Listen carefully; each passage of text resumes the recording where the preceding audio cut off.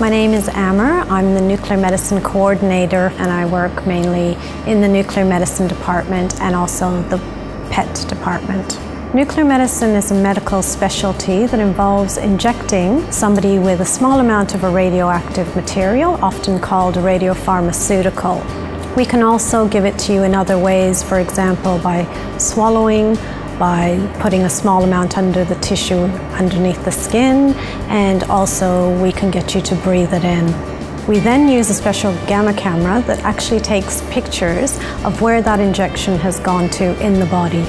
This helps the doctors determine disease states in the patient. Nuclear medicine can also be used to treat diseases.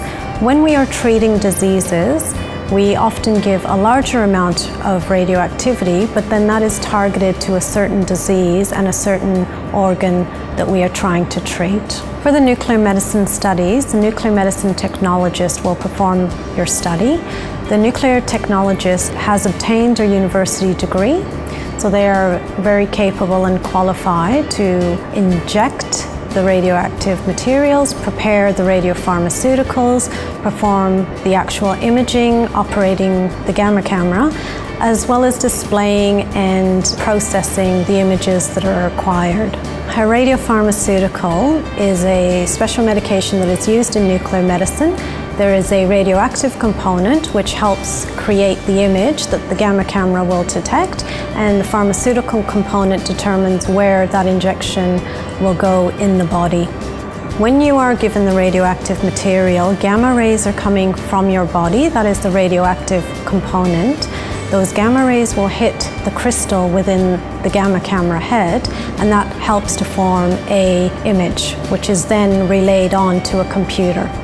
When we give you the injection, you will not look or feel any different. You will not feel the sensation of the radiation at all, and you will not be glowing in the dark. Also, the gamma camera does not make any noise, so the whole procedure when you go through it is quite simple, and there's nothing to be fearful of while we're actually taking the images. So the way nuclear medicine and X-ray differ is that when someone has an X-ray, we're looking at what something looks like. With nuclear medicine, when we give the injection of the radioactive tracer, we're actually following the pathway of injury. So nuclear medicine would look at function rather than just what something looks like. Imaging of pregnant women in nuclear medicine is generally avoided, but there are some circumstances after discussion with the referring doctors that sometimes a nuclear medicine test could be performed on a pregnant woman. Most times this is usually when they're trying to diagnose blood clots. Patients who are breastfeeding or are in close contact with young children may need to be given specific instructions if they're having a nuclear medicine test. With the breastfeeding, we often request patients to cease breastfeeding for a certain time period.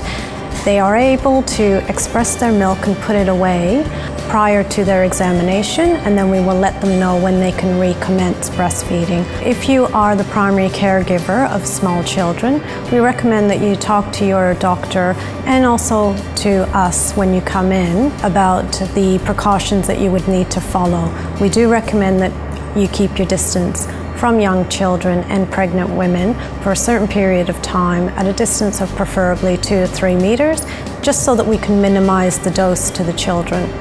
So when you come into our department to have a nuclear medicine procedure done, the technologist will walk you into the room. They will get you to take off any metal items that you may be wearing. We will get you to lie down on our table.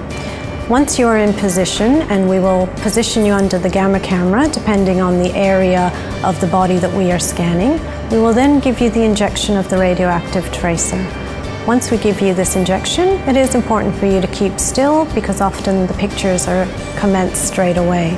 Then, depending on what procedure you're having done, we may get you to leave and come back at a later time, either on that day or a different day. So when you're booking for a nuclear medicine procedure, often the receptionist will inform you of how long your study will take, but on the day the technologist will also remind you prior to commencing the study how long you will actually be here for the procedure. Now, with nuclear medicine, there are a lot of images that we do take. Once we have taken the images required for your study, we then need to process the images. They are then sent on to our specialist radiologist, who will interpret the images and provide a report, which then can be followed up with you and your doctor.